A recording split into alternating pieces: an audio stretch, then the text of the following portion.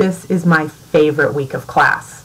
Weather and climate is pretty cool, and rivers and glaciers are fun too, but in my opinion, the most amazing thing in physical geography is volcanoes and earthquakes. The heat energy that is stored up inside our planet is absolutely phenomenal. Check out this video that I took at Lassen Volcanic Park this summer. You're looking at a mud pool in the ground that is boiling and releasing noxious sulfurous gas. Lassen last erupted in the early 20th century. However, there is still a lot of heat just under the earth, enough to make these mud pools boil and steam.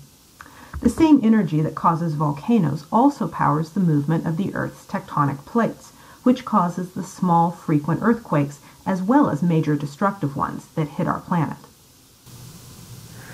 This week you have two things due, Lab 4 and the data discussion for the Weather and Climate Lab project, which takes place in the discussion forum.